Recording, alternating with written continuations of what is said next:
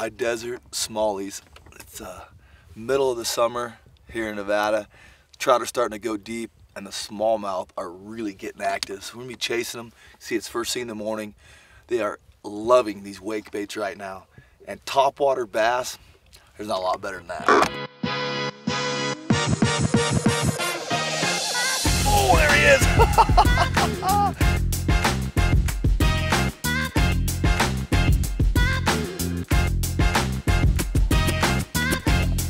Oh, another one!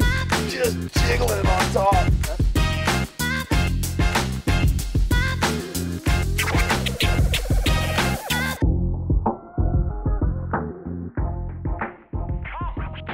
The main forage for these bass here are a yellow perch.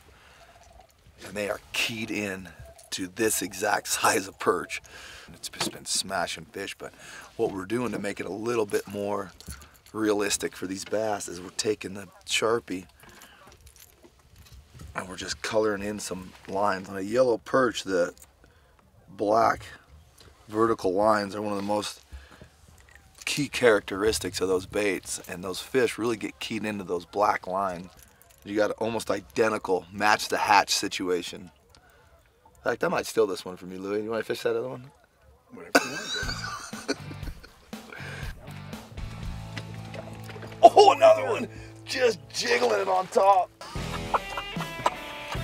Yes. Yeah, that was awesome.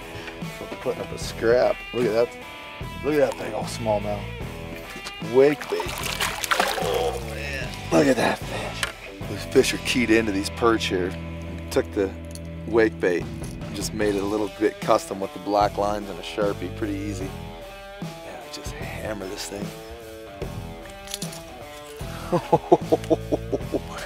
They're just eating these things up. Look at that. Look at that big old smallie. What a fish, huh? That's nice.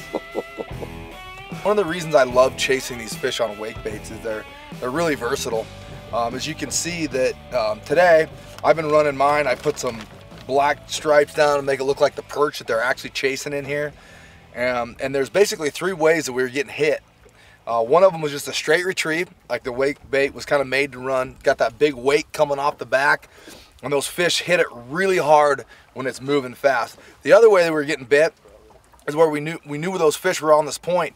We'd throw it in there and we would just kind of kick that thing and let it just do this, let it just flutter and just kind of sit there wounded, because that's what those perch actually look like.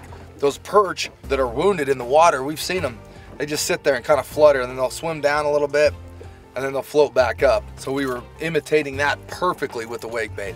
And the third way is just a straight retrieve. You stick your rod down right in the water and run that thing, and you can get it down 2 or 3 feet deep. And those fish, once the sun started getting up and the chop started coming on the water, those fish moved a little deeper, got into the weed beds, and this was dragging them right out of those weeds. So if you love catching smallmouth on top, midsummer pattern, check it out. It's super deadly.